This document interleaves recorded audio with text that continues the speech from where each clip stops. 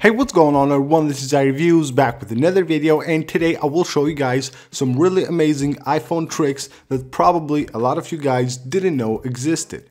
You know the trackpad feature that has been for a while around for a while on 3D touch devices when you force touch on the keyboard right here to move the cursor.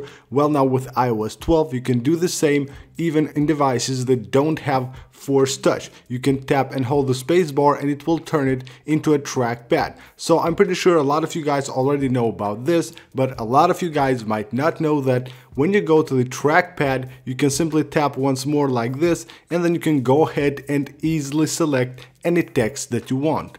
The new music app on iOS 12 now lets you find songs using their lyrics. So if you hear a song but you don't know the name of the artist or the title of the song, but you just pick up some of the lyrics, you can go ahead and search it right here. So let me just search for a song right here.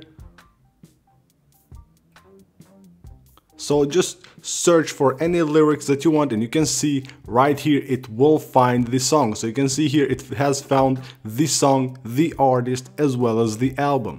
On iOS 12, if Face ID fails to recognize your face, then all you have to do when it sends you to the passcode screen is just go ahead and swipe up. So let me just try here to make it not recognize my Face ID. So if it sends you here, all you can do here is just swipe up to make it quickly rescan your face. The new iOS 12 screen time feature now lets you hide apps from your device. So you just go ahead, go to settings, go to screen time, go here to content and privacy, go to allowed apps, and here you have a few apps. These are like stock iOS apps and you can go ahead and hide them from here. Just disable the app right there. You can see it will hide it from the home screen of your device. So you don't want someone to access those apps, you can go ahead and quickly disable them directly from here. The new screen time feature now also allows you to block any websites, or basically block all the websites and just allow those that you want. So you go to screen time, go to content privacy, and then just go ahead and from here go to content restriction, and here web content. If you go here, allowed websites only, and you can see you have a list of websites right here. You can add other websites that you want, and basically only these will be allowed to be accessed from your device. If you go to the settings app, go to general, go to accessibility and go to speech, now you can enable speak screen. This allows you to easily read any article while your iPhone will read it for you. So you just open a website, just swipe with two fingers like this, it will show you this interface, and you can see right now it will start just reading anything that is on the article right here. So just tap play. Microsoft privacy statement, last updated October 2018. What's new? Expand all. Print. And you can see right here it basically reads everything that's on the screen.